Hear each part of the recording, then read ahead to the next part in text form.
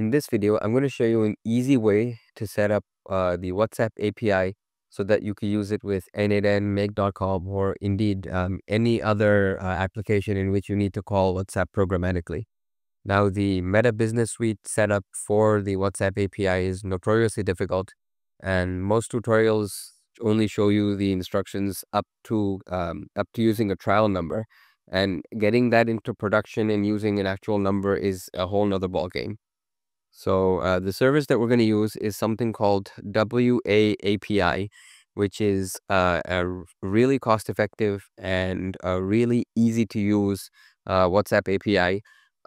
It's like less than $10 a month for one account for the basic plan, and if you need multiple accounts to run on it, then you can scale up, and the price actually gets more economical as you scale up.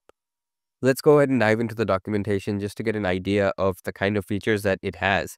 So you do have webhooks in which you can trigger your workflow once you receive a message, and they also have a lot of other events here that you can trigger your workflows with. So that's for the purpose of this tutorial, we're going to be using the message event, which is someone has sent you a message via WhatsApp, because that's typically what you're going to use to start your workflow. And if you go down to the API, you'll see that there are a lot of different API calls available. Mostly what we're going to be using is message, and you'll see that we have a lot of different API calls for messaging, with the simplest being send a text message. You can also send media, vCards, locations, etc. So there's a lot of different things that you can do, all the way to pinning, unpinning messages. You can even access groups and stories as well. So you can see that the API is fairly comprehensive, and it's pretty easy to use also. So let's go ahead and see how to set this up. So if you go to the home page, you can create an account. You can start a free trial. The free trial will let you set up your webhooks, but it doesn't let you make API calls. You will need to sign up for the paid plan to get this in order to make API calls.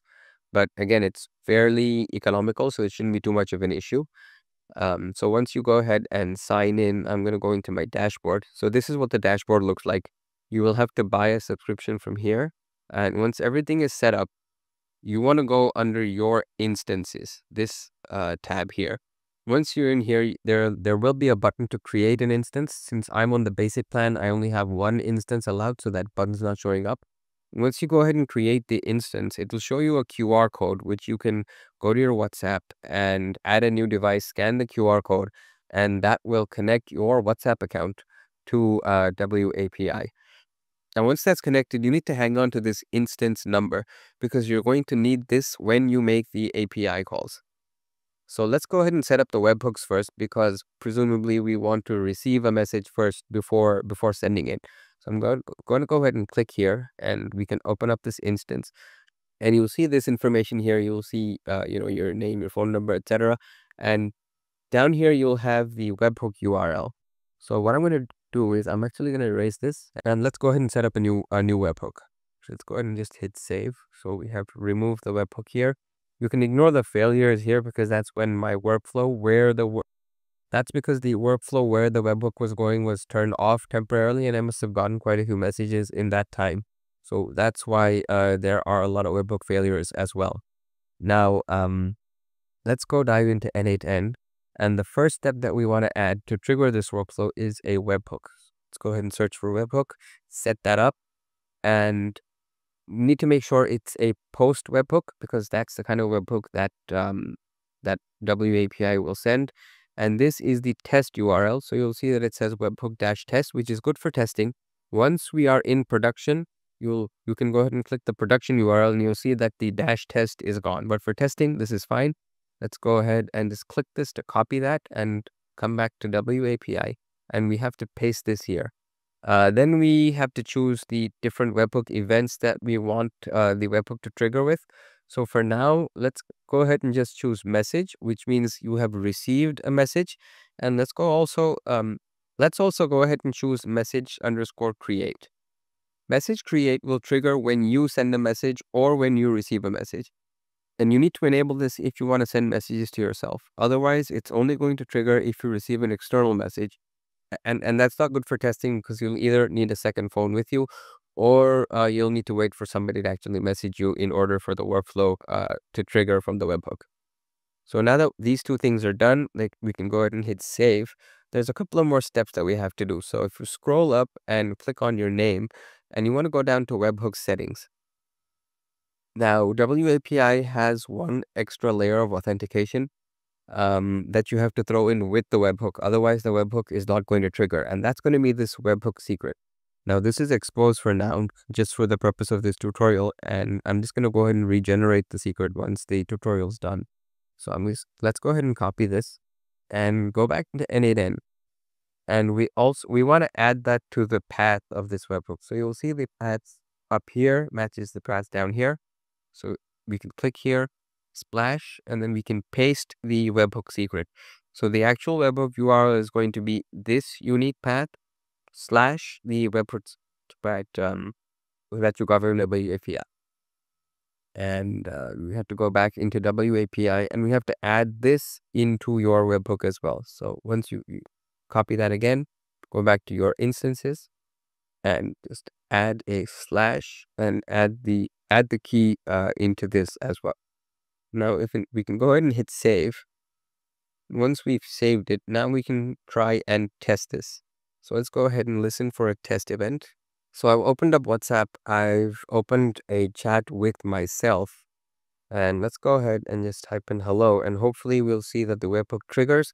And we do see that indeed the webhook has triggered, and we have all of this data to work with. So I'm just going to go ahead and pin this data just to hang on to that for our testing. And we have all of this information. We have the host, the user agent. If you go down to the body, this is the type of webhook that we've received. So the event is message create because it is a message that I sent, right? If you send a message to yourself, it doesn't pick it up as something you've received, which is why you need to enable create as well. Remote is the number that you got it from, and the body of the message is hello. There's a lot of other information which we don't really need to worry about right now. So we do know that the webhook is indeed working. So let's go back out. I'm just going to hook this up to a simple AI agent, and we'll connect that to OpenAI, and we'll have that output to an API call that sends a message. So I'm just going to go ahead and click AI agent. And instead of connected chat trigger node, we need to define below. And the prompt is going to be the text from here. So that's going to be the body of the earlier message, right? And that's basically it. We can go ahead and click out of that. We just need to add a chat model. I'm going to add OpenAI because my credentials are saved. If you don't have credentials, you'll need to add your credentials here by grabbing your API key from platform.openai.com, or you can use any other model that also works. 4 Mini is fine. Let's go ahead and hit save just to be on the safe side. So now that this is set up, so we need to send messages back to the user. So let's go ahead and add an API call, right? So that's going to be an HTTP request. And this time you want to make a post request. And if we dive back into the documentation, we can go ahead and see what exactly we need. So let's go back here, and we'll see in order to send a text message to a chat, we need the instance ID. We need the chat ID, which was if we go back to the data that we've pinned here, the chat ID is the remote, right? That's the format that it's looking for. This one here.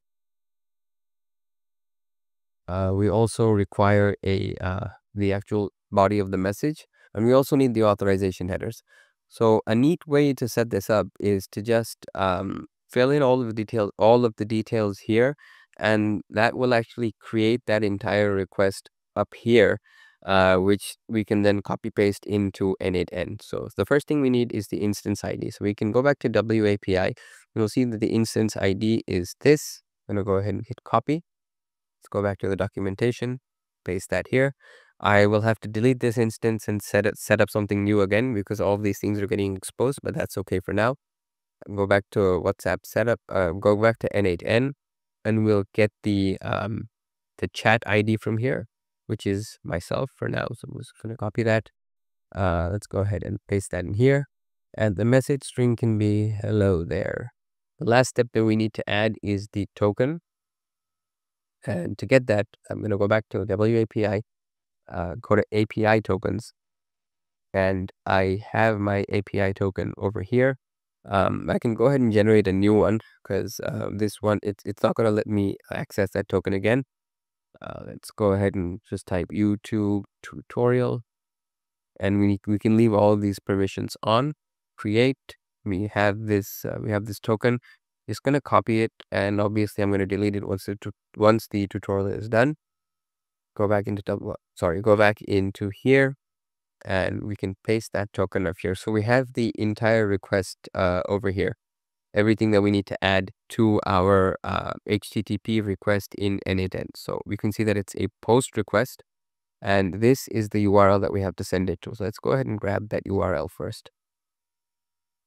Copy, go back here, and the HTTP request is a post request, and paste the URL.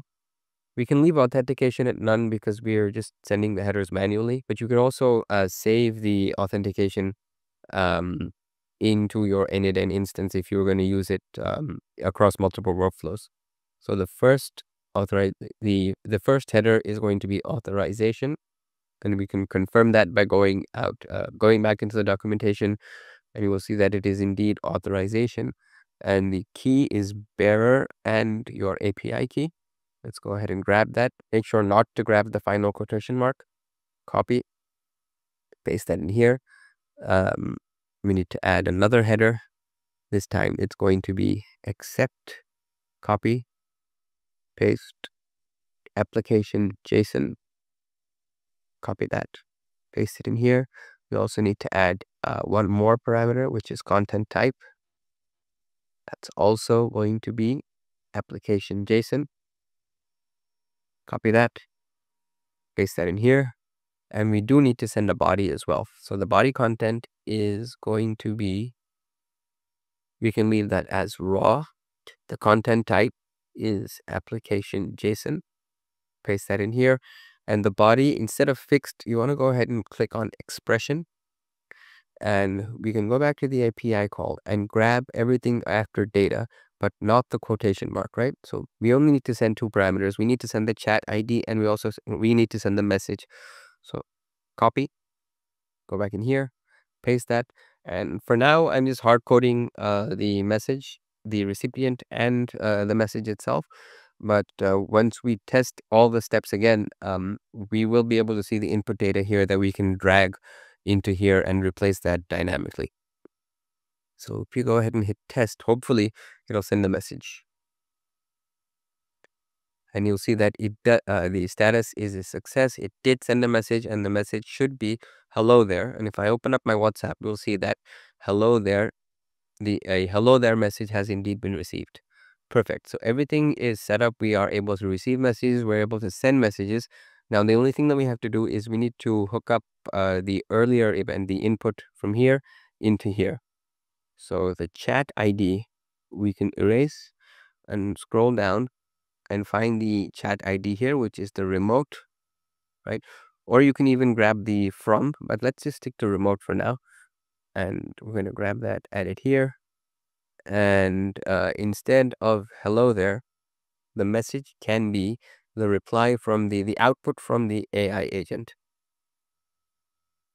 So the way the workflow is currently set up, anytime you get a message from an external number, that message will go into the AI agent. The AI agent will then process that, and it will reply back to that number, whoever sent that message. So the way things are set up right now, anybody who sends me a message will get a reply from the AI agent. In case you don't want that to happen and you're setting up a personal chatbot where you just want to message your own number and get a reply from the AI, there is an extra step that you'll have to take. And that's because any message that you're sending is also going out from yourself, which will get picked up by the webhook again, and the whole agent is going to get thrown into a loop. So what we want to do is we can go back into the AI agent and we can add a system message. And let's leave you are a helpful assistant. Important. Start each message with bot. So you'll know that that's the AI actually replying, right? And then we can go back here and we can just add a filter in between. So the first filter is going to be that we only want this to trigger if the message is coming from my own number, if that's the case, right? So I'm going to go ahead and add if remote is equal to my number, right? And again, you can ignore this if you're expecting to receive messages from external numbers, but since I'm building a chatbot to, since I'm building a personal assistant, I'm going to leave this in. You can go ahead and add that is equal to. Let's go ahead and test the step and see to make sure whether it's keeping it or not. So this message has indeed been kept. We also want to add another condition, and that condition is going to be that the body string does not contain and bot.